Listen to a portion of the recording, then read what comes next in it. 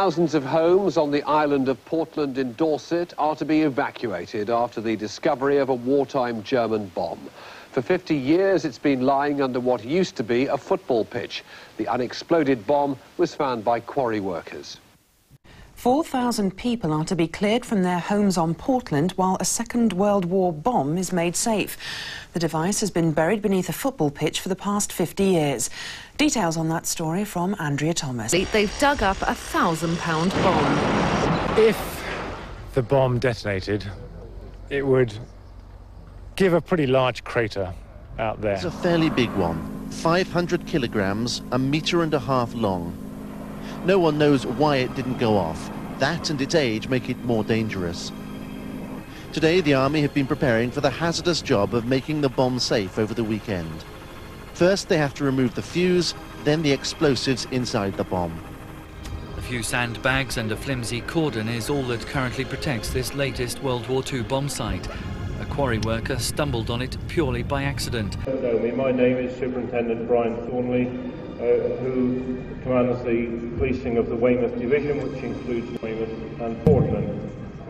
And I'm speaking to you first because it is my job to coordinate the effort which will lead to the defusing of a dangerous bomb, which I'm sure by now you are all aware has been found on what used to be Portland United's football ground, somewhere on the western penalty spot, I'm told. That device sadly contains something over 1,000 pounds of high explosive. At the current time, it is stable,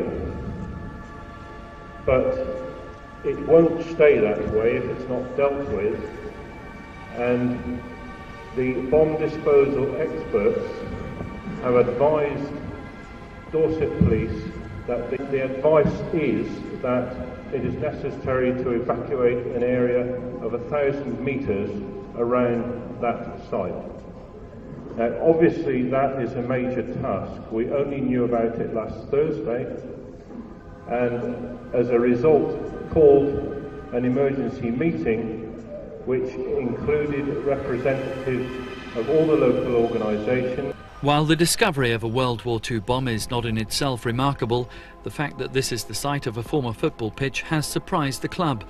Until recently, Portland FC had played here since the end of the war, the bomb lying dormant almost directly under the penalty spot. Well, I consider myself very lucky that I'm still here and be able to talk to you about it.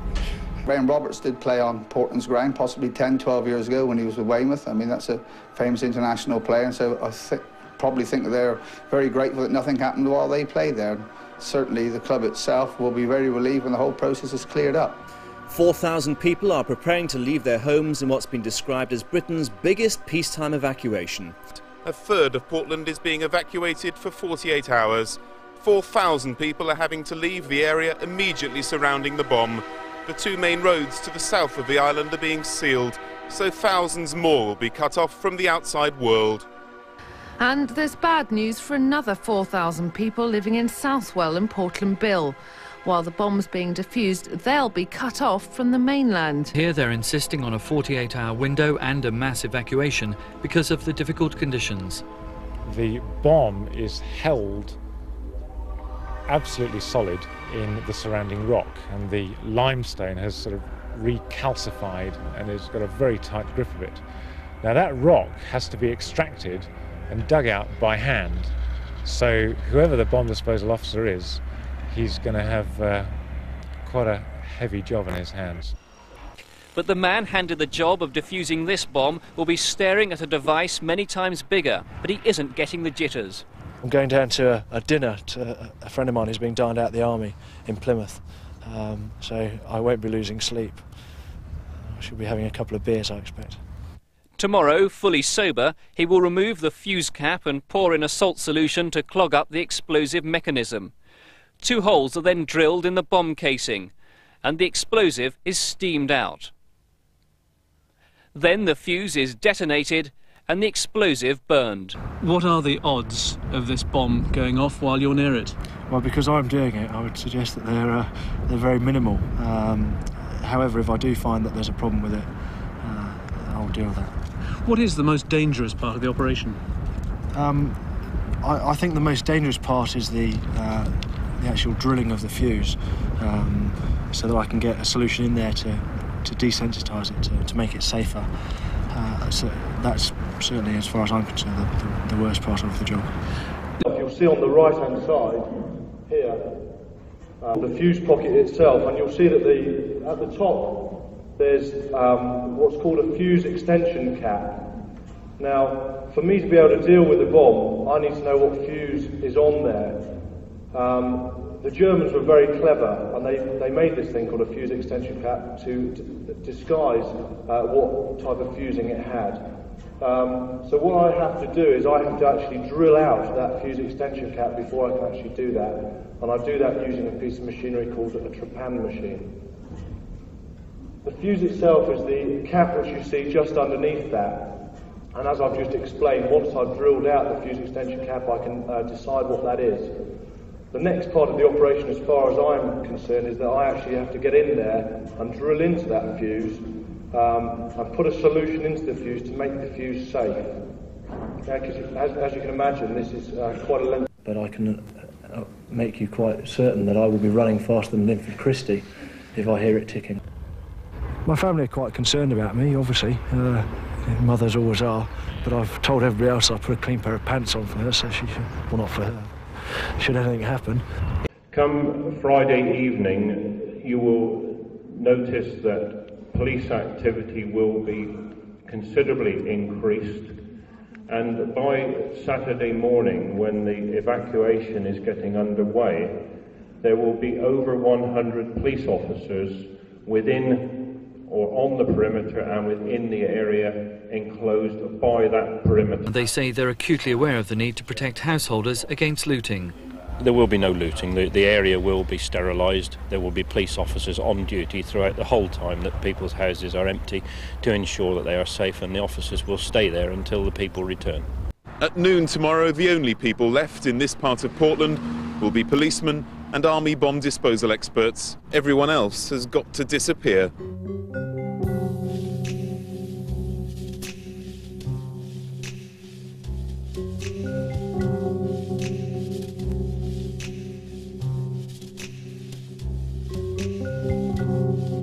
Some say they won't go. They're worried about the security of their homes, and they question the need for evacuation on such a huge scale. Oh, hello. I wonder if I could have a chat about the evacuation. Well, we've seen to it all, Stuart.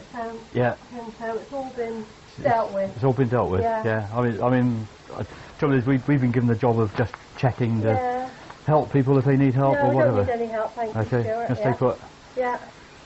See, the difficulty is that you went to the meeting last night. You would have heard the bomb disposal people have told us and the police that they won't move, they won't start until the area is evacuated. That's the difficulty we got. And now we got people coming in saying, "Well, I'm moving out. Why are there two different rules?" It's a very difficult thing, I know. Nobody wants to go. I mean, absolutely nobody wants to go. But 95% of the people are accepting the position, and we're just trying to avoid any delays and things like that. But to be able to do that's right. It's not so much the windows. It's the. I mean, they've demonstrated to me quite clearly that if it did blow, and the trouble is the fuse is so volatile now. Underneath it, there's the actual fuse mechanism. They don't know which it is, but underneath that there's the substance will have gone crystalline and is extremely volatile. If it did blow, where it's now near the surface, literally on the surface, it's wedged within rock.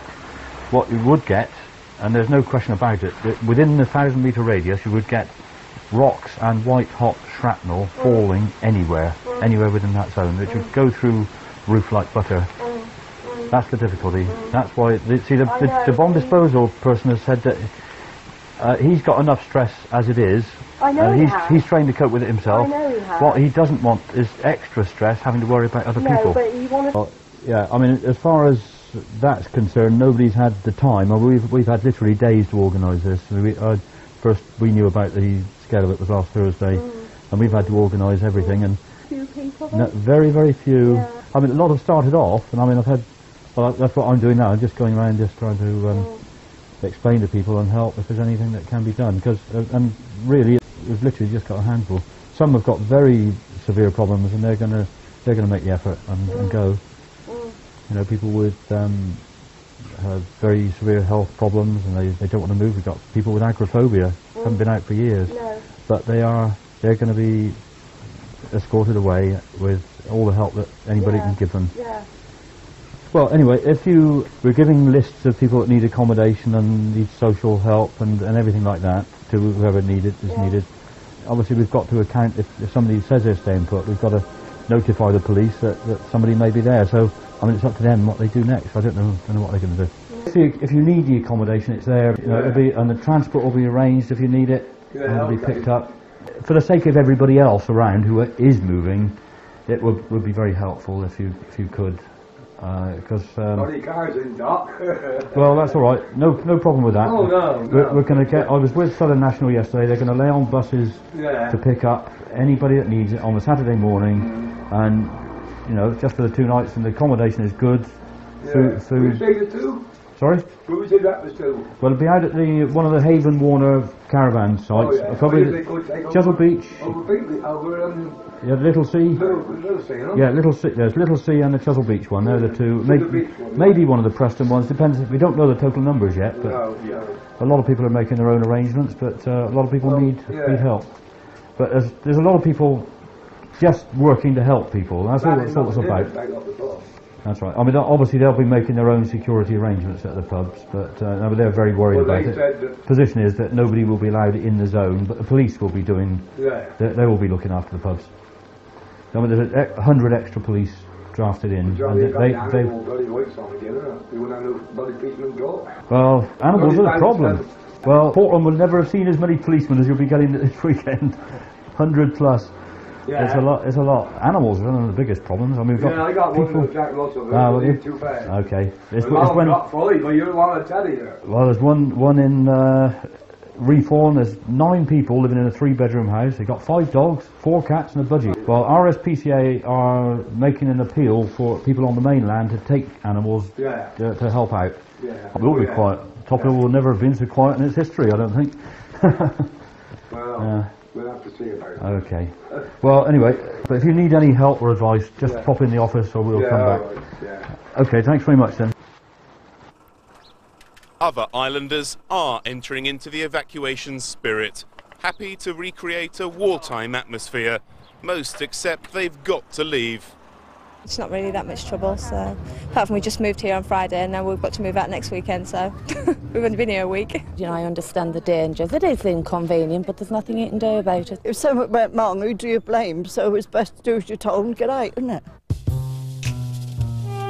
In most households, the evacuation is being treated as an excuse for a short holiday, with parents and children alike determined to make the most of a weekend away. An evacuation centre has been open 12 hours a day since the emergency began. Officials have been going from door to door, making sure everyone knows they've got to leave. Hello there, I've come to collect your evacuation form. There you go. Right. Okay, that's I'm lovely, staying in thank you. Weymouth. Signs have been going up warning motorists to keep away, and a telephone hotline has been open all week. I've taken on board all the ones that you've let us know that are refusals, and the ones that we haven't had forms back. I've personally visited quite a number of the refusals and had about a 40% success rate in persuading. There are all sorts of reasons why people don't want to move, and several contacts that we've been unable to make. I've already passed a list of the blatant ones to the police and the social services who are taking it on. I think that's really our role finished as soon as when we reach that stage. But having said that, this next letter still should go to every property. Assembled over the last week.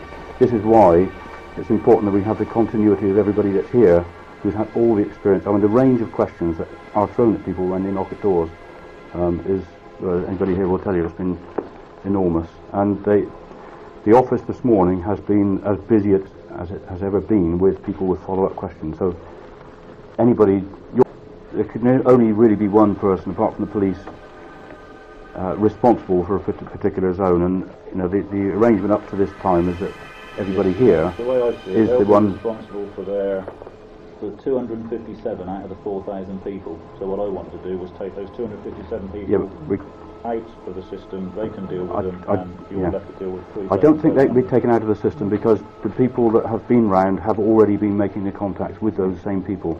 I think there needs to be very close cooperation, and I think really at the end of the day the people that we have here must try and take an overview of their patch.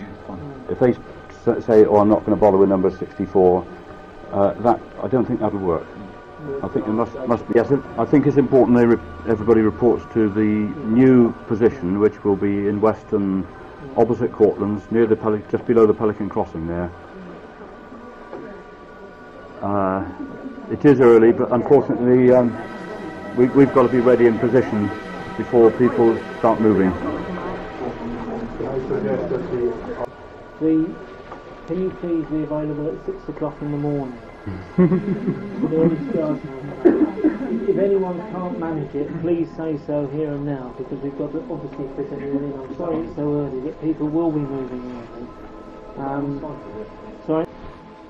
We don't know what problems obviously are going to arise on Saturday morning. Hopefully it'll be nice and smooth and everybody will come out, you know, when they are required to. But it is really to mop up any latent, any outstanding problems, and it's, as Mr. Ashby said, it is very much going to be a question of playing by ear. Well, the letter has actually asked people to be available from 7 o'clock, isn't it? 7:30 rather. 7:30. So they will be told tomorrow to get up early, virtually. Well, their own transport, we've all been telling them to move off as early as they can, but obviously they've got up until, well, really up until midday to move off, but we're encouraging everybody to move out as quickly as possible, and certainly by mid-morning, if you realise there are still people in your zone, I think that's the time to go around knocking and chivvying them along, really. Yes, I think it's important that you stay in the area all the morning. Yeah. What's about the ones that social services are taking? So I've got 2 handicapped people on my The police operation has already started. There are already enhanced patrols. My responsibility, I'm a public order commander, and I will have 6 police support units at my command on Saturday morning to ensure that the evacuation from a police perspective is carried out safely and securely, and that we're satisfied as to the security of the premises. I'll have a lot of police officers who will do as I tell them. The way that we will be operating this 1,000-metre circle now is that we will establish a perimeter control on that circle. That perimeter from about 1100 hours on Saturday morning will become an outwards only sieve, so that people on the inside can get out after 11, but from 11 no one will be allowed in except under police escort. And that of course has to be the case because this end of the island there could be a need to get ambulances through there or whatever. Is it secure at the front and the rear? They're not going to be climbing into places to go and test people's locks, but as far as possible identifying that the premises are secure. And I notice the advice in your letter, the curtains should be left open so that we can see into properties. Once the evacuation has been completed, we will then say to that Army liaison officer, it's all yours. If we have seen, because we've got spotter planes, police officers around the outside, we've got night sights for light, night time, special binoculars and all the business, dogs. I see the police have just arrived with their mountain bikes. Mountain bike in the boot of his car. Police officers on trail bikes for the rough bits. If they have seen people moving about within the area, we'll be able to plot up where they are in one of those closed bits. We'll just go and arrest them. There will be no messing about during that exclusion phase. If people have been moving about in there, someone's decided to hold themselves up in the loft. We haven't found them during the evacuation. If someone decides to pop out and go and see how they're getting on, I'm afraid they will be arrested. Denise, sorry, could you tick off the names of everybody that's arrived, please. You've done that. You've done it. You've been doing it. I've got to trust the staff. Yeah. Yeah. What I'm trying to establish is how many are yet to arrive. Lovely. Good. Right. That's right. Where are you going to be? Well, Denise, have we got a spare operations book anywhere? Yeah, blue ones. Yes. That was a struggle. We only had 4 in total, and the YOI wanted 2, doctors wanted 2. Case all round, isn't it? Yeah. Well, the guinea pigs and the pigeons and. Oh, I see. Valuable. So you got a key to somebody's house, have you? Just looking for those who didn't get the briefing just now. Yeah. Okay. But basically, it is. I mean, your role is really to take an overview of your patch, your zone. You'll find other people who are going to be there. Apart from the police, there's going to be a team assembled by Derek Whittaker, who is largely going to be Freemasons or volunteers organised by the Freemasons. They'll be identified, but their role is simply to deal with the people that need transport and to make sure and to help them onto the buses, basically. As far as anything else is concerned, if they find any problems, they should really report to you. They've probably been told to report back to Derek Whittaker or something. They can do that as well if they want. But it's important that you try and make contact with them, anybody that you see in your area, and just ask them if they've got any problems, let you know, then you can let us know here, and the system can hopefully work. But it is going to be a question of trying to watch people leave. If you can tick off as you see them leave, you're not going to be able to see everybody because around the corner they may be going. They're going to be leaving of their own accord. It's important that through the morning, obviously, you'll be able to tick off the ones that you know have gone. If you see any problems where people are not moving or if there's signs of life and nobody's coming out, obviously we need to know about those so that we can tell the police. And afterwards, it's important that you report back here. When you think your patch is clear, it's all getting very quiet, and you think it's actually clear and you've done the job, later in the morning, can you come back here physically to report that? And then we'll let the police know. That's when the police take over. They'll then be, if there's sign of life, they'll be going in with a bit of a heavier hand. But hopefully it'll be straightforward. Well, I mean, midday is the deadline, but obviously if you've got to get out of the cordon, allow yourself time to get out. But so really, no, the cordon at 11 o'clock. In case anybody didn't get this yesterday, the cordon that's being set up will operate from 11 o'clock. That's going to actually be a filter outwards, in the police's words. They're going to allow people out after 11 o'clock, but nobody in. And at 12 o'clock, it's an absolute cordon. Obviously, they don't want anything to move. Well, they want everything to be cleared so that the operation can start. So, obviously, at 11 o'clock or by 11 o'clock, hopefully you will have seen your area evacuated. So if you come back here, then hopefully we can release you and send you on your way. So they want to go to 11. And if a lot aren't going They to 11, shouldn't. we can't go to They later. shouldn't have said that. They should. All said that. I said to them, no, you've got to go early. They said, no, I'm going when I don't want to go, so I'm going to go when I have to. Well, okay. To here later, right? If there are still people milling around at 11, they need to be shooed along very, very rapidly. The police will do it, will they? Well, we'll do what we can, and then obviously the police will be in presence anyway by 11. Yeah. I was just worried about sort of getting back out again. If we were late chewing them out and then we're late here, we'll be late getting out again. Will we be able to get out? Yeah, you'll be able to get out. There's no, as long as you've got your jacket on and your sign up. But say that they have made contact and they have now decided they may move. Knock on their door. Any other ones in your patch? 55 Wakeham are moving. 25 Wakeham. She's gone. All right, yeah, she's gone. But they're moving today, yeah. That's right. Miss Brambleby, she's gone. Right. She would have gone. Yeah. What about my floods? Didn't get any response. There's no 3 and 7. The police couldn't get any reply either. So just presume there's nobody there. Yeah. If about 9. You could knock on 9 and 4 are okay. Right. They should be going. Yeah. So it's just but again, I should give a last knock on the 3 and 7 just in case anybody's come back. Yeah. They think they may have been away for the week. And yes. Away on holiday. Right, we better get this on the computer. Yeah. Is the computer not going again? Oh, dear. Right, okay. Let's go in and see if we can make contact with the helpline then. Oh, hello, Stuart Morris here, Weston. Can you check Reform? They do require accommodation, but the last we had, there's nothing allocated. Chesil 177.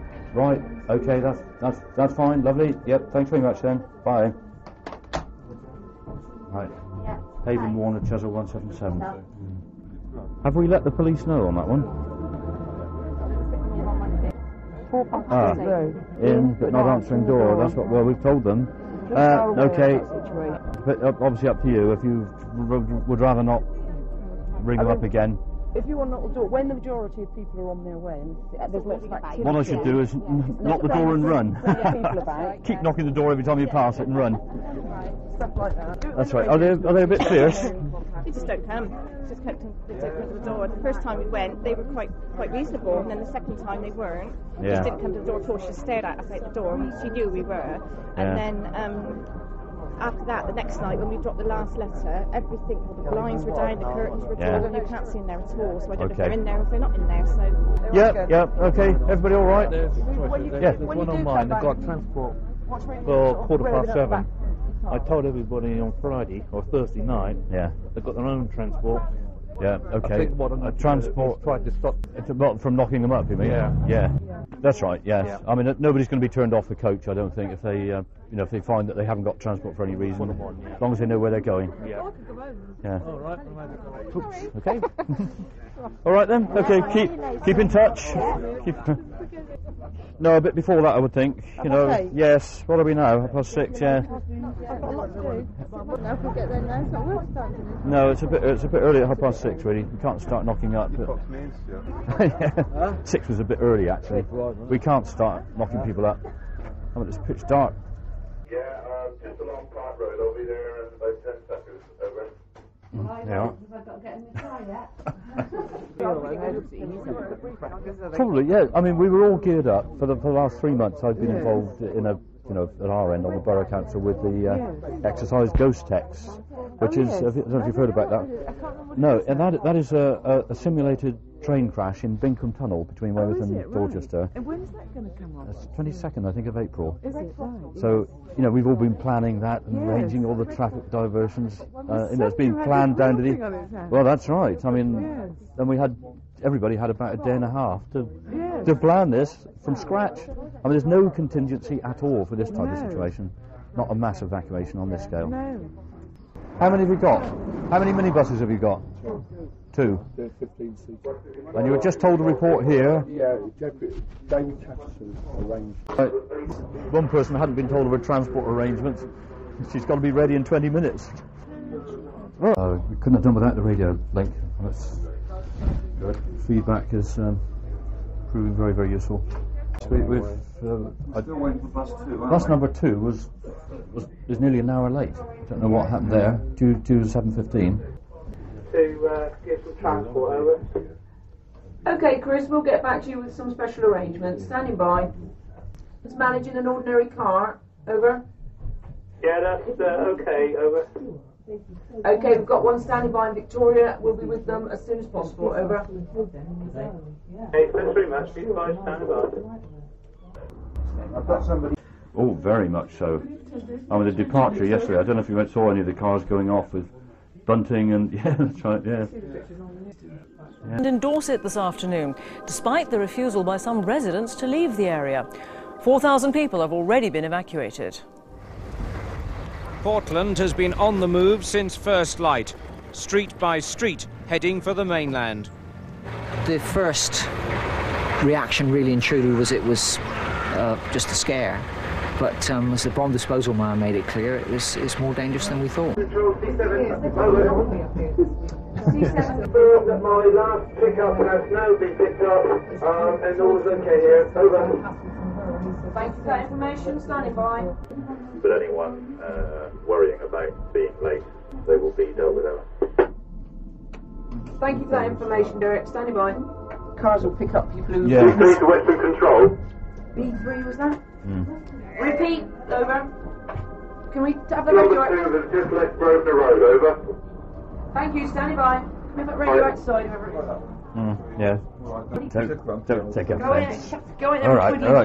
I know it's getting to everybody. Keep it calm. And we've got very long hours. Okay. You won't get it to us. You won't be able to get it to us unless somebody's going to walk the cliff. There's all day tomorrow and all day. I don't know why they were told that, because some of them are not going to be until 9:15. Yeah. Walking down, they're going to private accommodation. They'll get themselves back again, but they've got nowhere to get off the island, right? How many is there? Yeah. The refusal. yeah, our person in the area is loaded in to say they think they're not answering the door and they think it's a refusal. It's one the police have got. They have got, yes. That one. Let's make a note then of. We better have one list, perhaps on, of really problem people. Yeah. We'll let the police know about. Morning, evacuation control. Do we let them know if they occur or what? Who's calling? Control D7 over. Hold on. Hi there, it's Denise up at the Western Control Office. We've had a call in from one of our officers. We've got a resident at 52 residents. Medical condition. They're expecting the social services to collect them. Can you confirm that? I haven't got a name on that. Okay, thanks. I don't know what I'm saying. Excuse me, but who are you? You're taking my people. Did it not have the big number 1 on the front like I asked? No. I couldn't tell.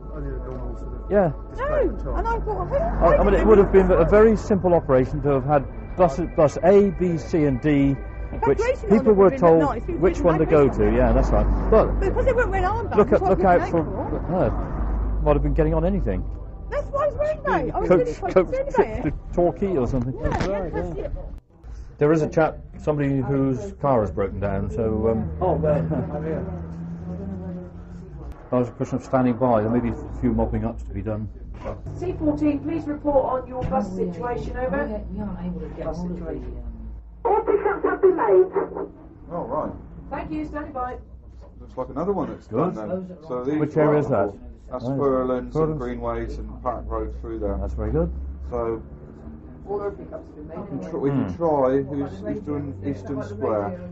Well, it's not been clear because Richard come back here just now. Yeah, Richard's area is clear. Ray Gray's is clear. He said all. Who's B3? Park Road. They've done that a lot then. B3 is the two invalids, their daughters, and their cat. No, cat. Their dog. And then there was worried about the electric going off because it's got. He came along last night, and he said, if we do go, when he brought it already down as a refusal, if we do go, where would we go, and can we have a choice? We told him the selection which is being used, but we couldn't guarantee any particular one. It was clear that he was wavering and was quite prepared to go. He said, well, I'll go back and talk to my wife and see if I can persuade her. We had a message later on last night that absolutely no, we're not going to go. We're not going to go. So obviously he had a bit of a dispute there and he's under her thumb. She's made the decision, they're not going. And the person's gone along this morning and curtains are drawn and they're not answering the phone and they are staying put, so we had to pass that to the police. Very, very few. Yeah, they're very few. Yeah, that's right. There are very, very few that have actually refused right to now. Yeah, there's just a handful at most. I think most people. That's it. No, I think the police attitude from the start has been helpful because they didn't take the confrontational view that, well, yes, we'll invoke section so-and-so of this act, therefore you will go. They refrained, they deliberately tried not to bring in the law side of it, the legal powers side of it, and say, no, we're just trying to persuade people, and that's what we've been doing. Obviously we've been saying, your neighbours are going, just owe it to them not to cause any delay, let the poor chap get on with his job, and it's been very handy everybody seeing a face behind the bomb disposal team, putting him up front. He's got we had a lot of cards in the office yesterday for him. The whole system has gone very well, really. And it's being appreciated for a change. Coverage, TV and press-wise. B3 to Western Control. Good, yeah. Go ahead, B3, over. Confirm with social services that the chap at number 41 has been picked up, over. Please confirm that he has been picked up, over. Right, over. We've got no list of... No, it's social services one. Nothing on our list. Yes. Yeah, the cordon will be at 11. 11. Yeah. So I must be back across the beach. Yes. And up the top hill by 11. That's right.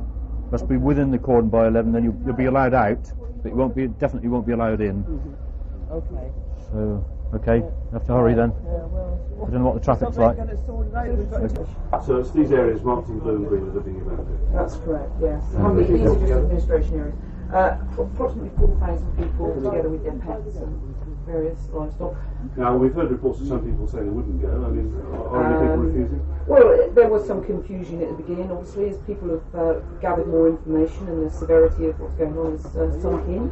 We're down to just 1 or 2 people now who are a little reluctant to leave, but they're convinced now that this is the safest thing for them. And, so they're going now? We should quite quickly clear the area now. And what happens? BBC London, London Radio. Have you ever done anything like this before? No, this was literally thinking on our feet and getting the job done. I mean, you've got a yellow jacket that says evacuation officer. What's your day job? I'm actually work in the parks department, and I'm just a general technical assistant in the borough engineer's office, and also take care of sports events and things in the area. I suppose for a lot of the children in particular, it's a weekend of caravan. You've got an hour. Bye-bye. Okay, bye-bye. Well done. Very good. Very good. When's that going to be on? You're getting experts. Sorry, when is that? BBC Radio London? London, yeah. If we'd spent more time doing this job than speaking to the radio and television this week, we'd be alright.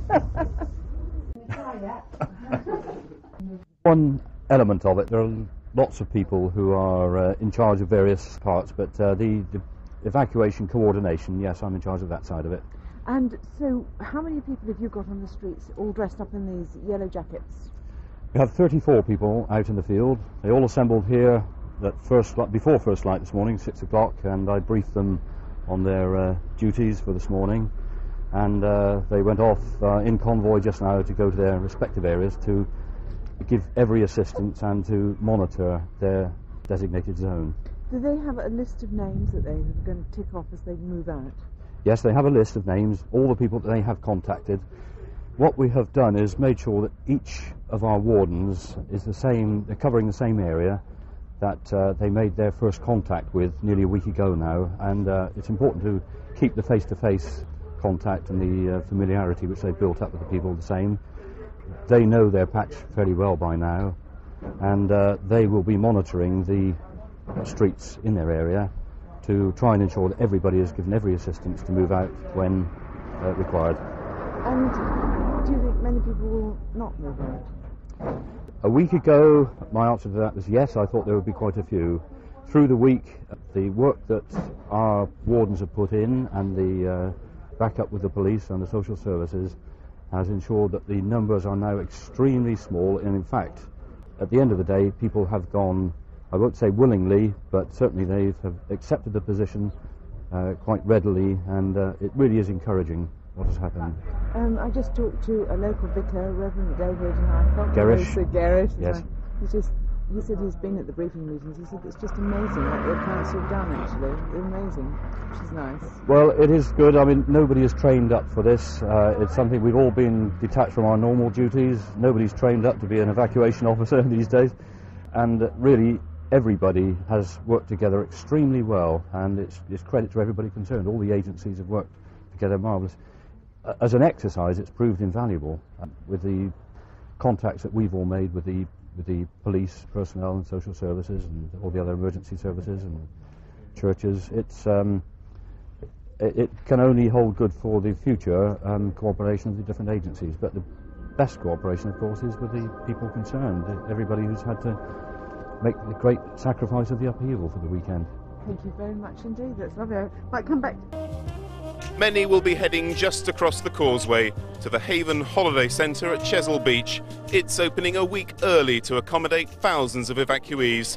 I received a message about the sugar load. Does that mean they're giving us a cup of coffee and a sun? Over. Yes, I wasn't going to put it in. I'm not over. Good, everything. Get the info. Apologise. Not craned up, yeah. It was Work on the bomb went very slowly during the night. The shell or casing of the bomb is proving to be very tough, and I gather that Captain Mike Lobb has already worn out 2 bits in the trapano, which is being used to cut the 2 holes in for the steaming out of the main fill explosive. However, during the night, Mike Lobb has cut 1 hole, and he has started work on the 2nd. Right. Good. Right. Have you had nobody's phoned Underhill? That's 7:15.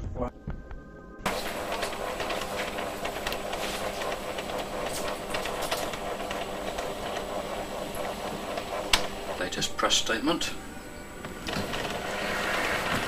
Wobbling around too much.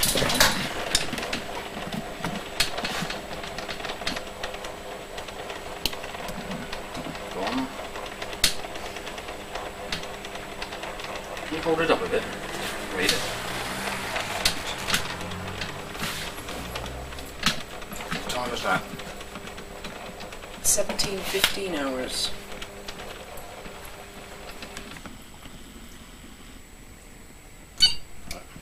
That's it, is it?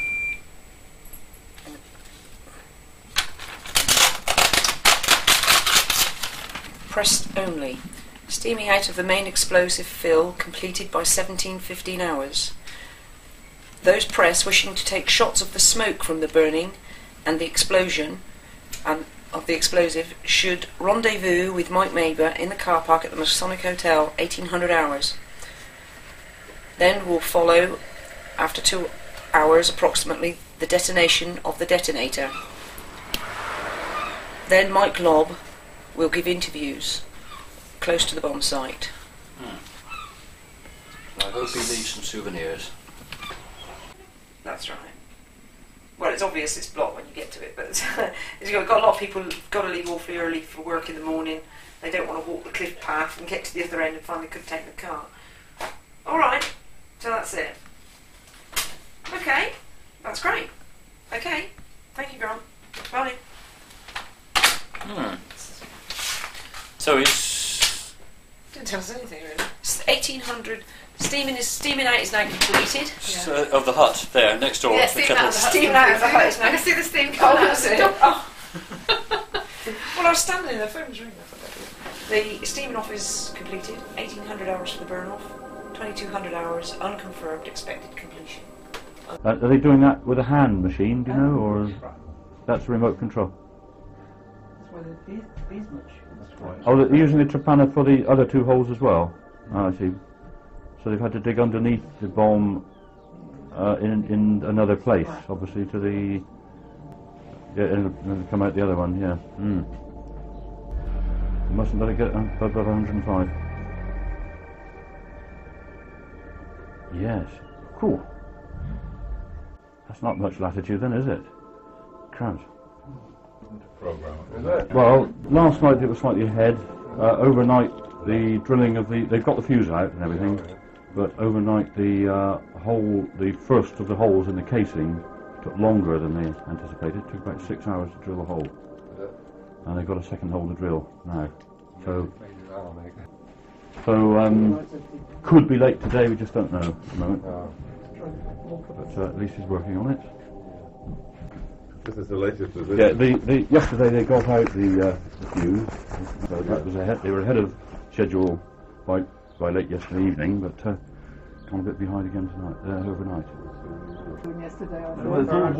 Yes, that's right. People have found their legs. We ought to ban cars on Portland once a week. That's what we say. We're going to pedestrianise Top Hill. Every Saturday.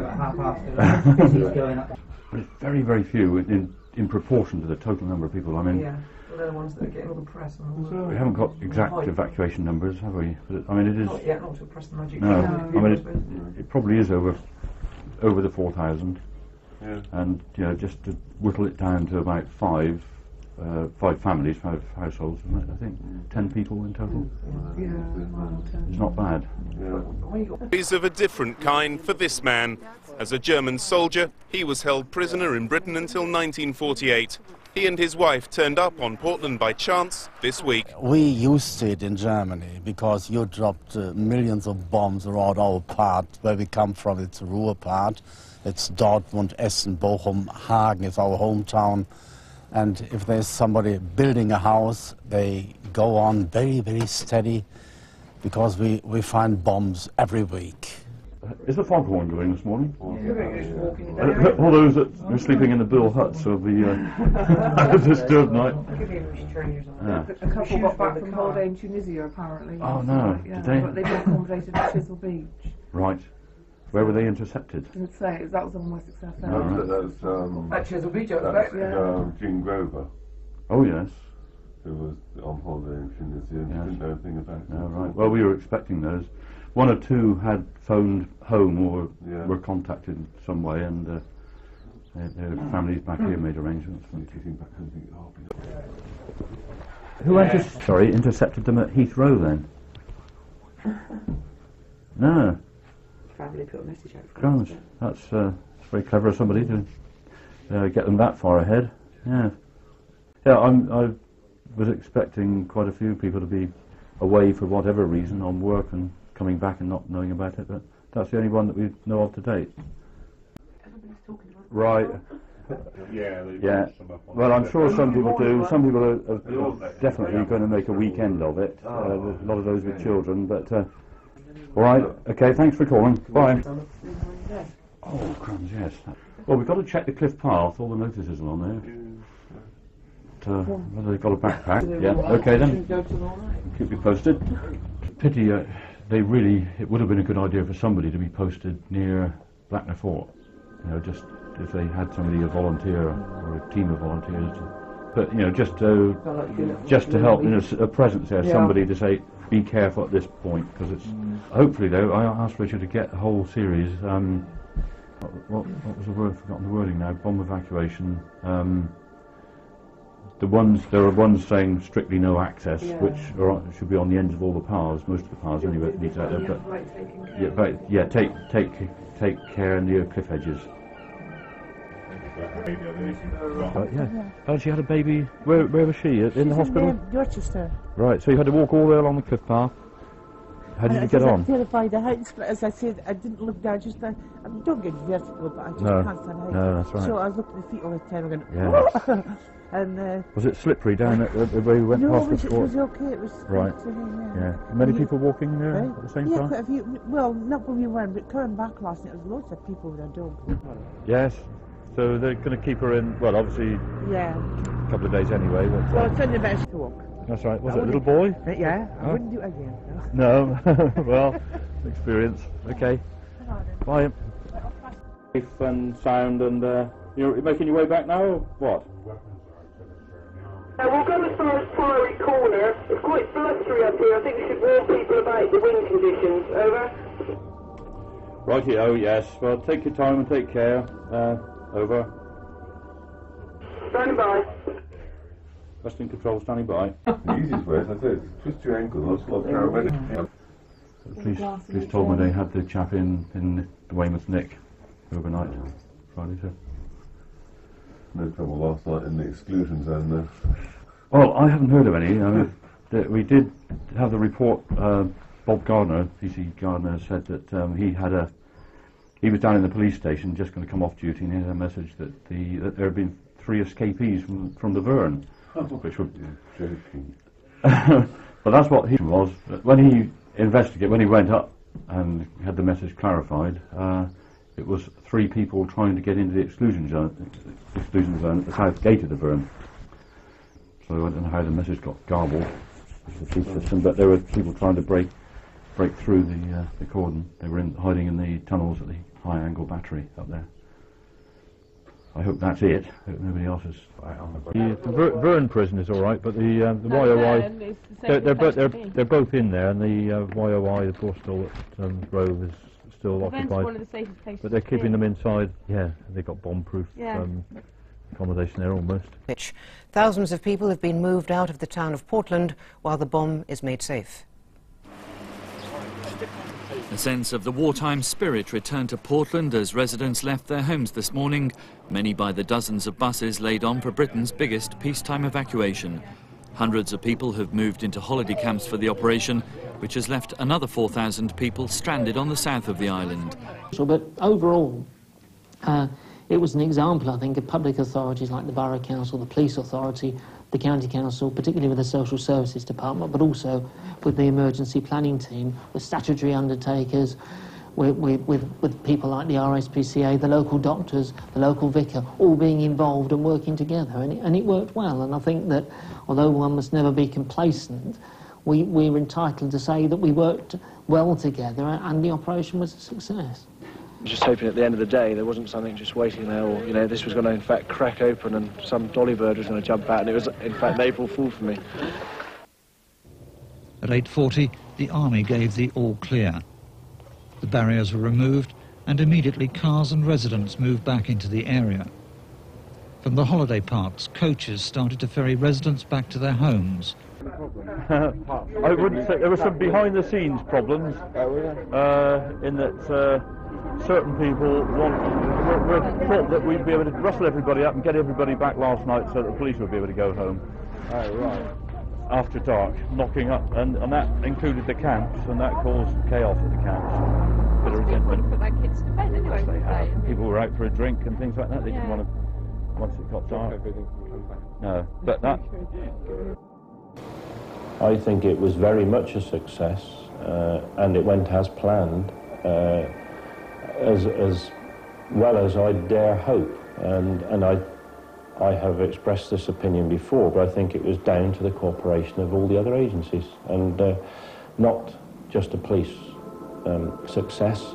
We played our part as an agency, but certainly if the Weymouth and Portland Borough Council had not done what they did, if the RSPCA, for example, hadn't come in and done what they did, the social services people hadn't come in and done what they did, we'd have had major problems. But they all put their shoulder to the wheel.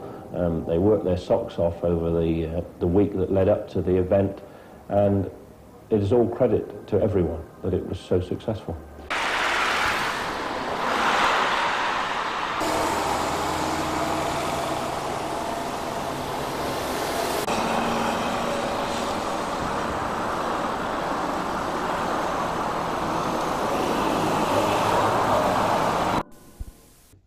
They dropped quite a few unexploded bombs in this area, I don't know. Is that a fact? Yes. They found an unexploded bomb only a fortnight ago. That's half a mile from here, I believe. Yes, I read about it. They had the bomb disposal squad drowned. That's right. Oh, brave chaps.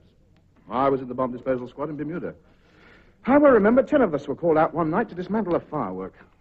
It was a tricky beast, a jumping jack it was. We didn't know where it was going to go. Still, we kept in our tanks with the hoods down, so we were all right.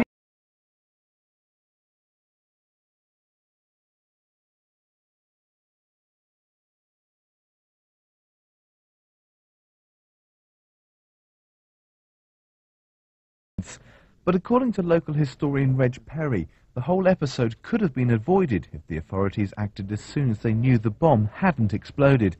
He claims that was back in 1943. The records in Dorchester County Record Office are principally the daily police reports of the Weymouth Division, which includes Portland, show that on that date there was 10 bombs dropped by 2 planes, 6 on Top Hill and 4 at Osmington. And the first one, it says, come down on the old football field at Portland. It was reported by the police as a UXB, which is what their short terminology, abbreviation for unexploded bomb. But Mr. Perry says as yet he can't explain why no action was taken at the time to make the bomb safe. I've been trying to find some record of what followed in the clearance certificates of the bomb disposal squad, but they all seem to be missing concerning Portland. In fact, I found nothing at all on all the documentation. Is just not there. But fellow historian Stuart Morris believes he can offer an explanation as to why the information about the bomb's location never made it from the police to the bomb disposal unit. In 1943, Portland decided to have a competition between Underhill and Top Hill to see who could salvage the most books and papers and records and things like this. Of course, in the frenzy of competition, we found that a large part of the island's documents that were held by the Portland Council were added to the line. But the tragedy is that so much was lost of the island's archives. I'm not quite sure where the ARP wardens' posts were at the time, whether they were based in the council offices in Fortunes Well, and whether any records were there. But there may have been other records relating to incidents such as this held at the council offices. Meanwhile, Mr. Morris says he believes Portlanders won't face any more unhappy surprises from unexploded bombs. Obviously, a lot of bombs were dropped on Portland during the war. We do know that a large number fell in the sea, missing the island altogether, and no doubt a lot of those went unexploded. We know that quite a few have been dragged up by fishermen over the years. But I think the comfort in the whole situation is that it's taken 50 years to find this one, and the fact that it has taken so long, with all the disturbance of the ground that occurs around the Top Hill area of Portland, I think it's fairly safe to say it's most unlikely that another one will be found.